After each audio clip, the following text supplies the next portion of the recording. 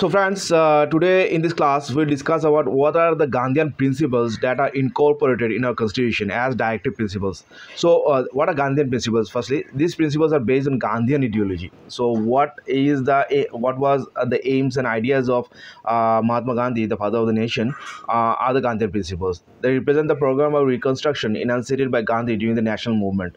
So during the national movement, Gandhiji dreamed of uh, had some plans and programs in his mind for reconstructing India after India gets independent. So these are those ideologies that are incorporated in the directive principles. So in order to fulfill the dreams of Gandhi, some of his ideas were included as directive principles. So number one, what is the directive principles that are based on Gandhian ideology? Number one is to organize village panchayats, that is related to village Panchayati Raj, like to organize village panchayats and endow them with necessary powers and authority to enable them to function as units of self-government. And it is in Article 40. So as you know, the Article 40 is related to village panchayat, and this Panchayati Raj system has been incorporated in our constitution as the third tier of government. By which amendment, if you know, you can write in the comment section.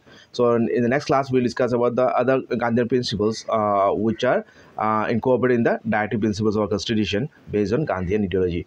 So that's it for today. Thank you and take care, and do subscribe the channel for future classes.